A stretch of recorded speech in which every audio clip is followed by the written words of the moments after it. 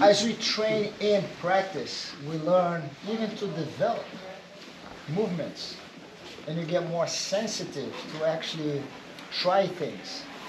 Don't ever like hesitate to try something. People say, "Oh, you're crazy. What do you?" I guarantee you that would turn out to be an amazing position.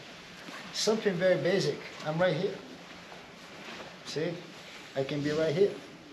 Okay, this arm. I'm moving this way. Now I have the same control. I have both hands right here. All I want now is to make him move to the side. Now it gives me this. I can do the same thing holding here. All I want is to make him go out. My goal is how can I make his hands get away from his body? Then I have many ways to do it. I can go this way, move my leg inside, and be both feet over here. I can even have my foot on the side. All I want now is, see if I bring the arm in, I shoot my leg, I can have the arm. If I go this way, I can turn to sweep. Or I can just here, put his hand in my pocket. Here we go. Let it go everything. Imagine how can I make him go to the side.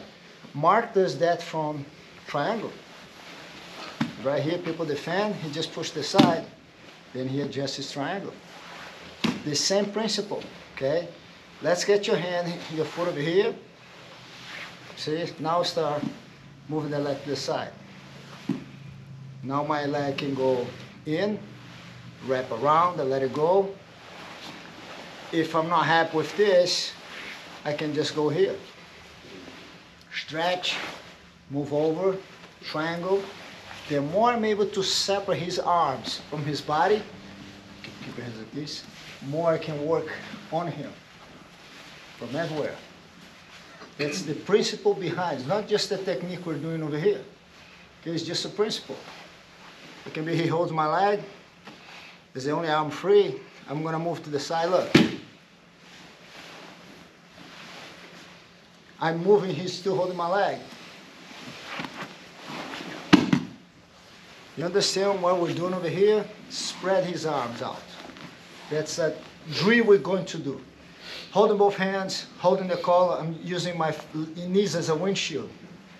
All right? I want to see a higher belt with a lower belt. Every time the arm gets away, triangle, armbar, omoplata, sweep. Because he's strong when he's like this. But when the person is this way, a lot of gaps that you can fill with your legs. Okay? 1, 2, 3. The floor here. Please make sure I don't slide open my knees out. Because every time I open my knees too much, he raises his leg. Then now I'm in a defense position here. Make sure whenever I open the guard, right here, control that arm, I turn. See? Foot on the hip, move. Now this foot comes from outside just to block him. Now is the thing, my arm should not be straight. I'm moving back in slowly. It is a way for you to practice and get good coordination with your legs and hip. Because my goal now is keep him here as long as possible. And you limited a lot what your opponent can do, and you're going to be able to read what he can by controlling him in that position. For sure, he wants to get his arm out. I learn how to control.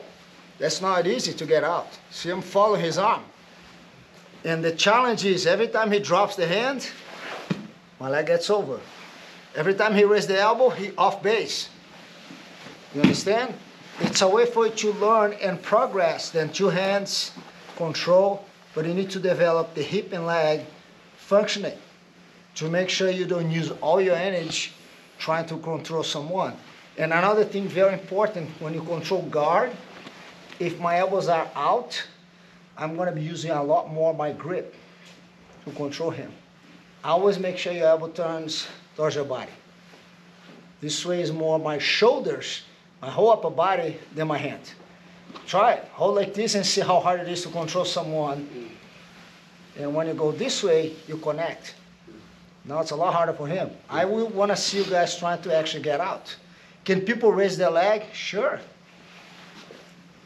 Gotta be careful. See what happened? You learn how to get him right on the button. As soon as you raise, he fall. As soon as you drop, triangle. As soon as you raise the elbow, he can fall. And back and forth. All right? With that control, you end up limited what movements he can do. And if I know what he can do before he does, I'm one step ahead. What that means is when I go to finish, you have no defense to avoid what I'm trying to do. All right? 1, 2, 3.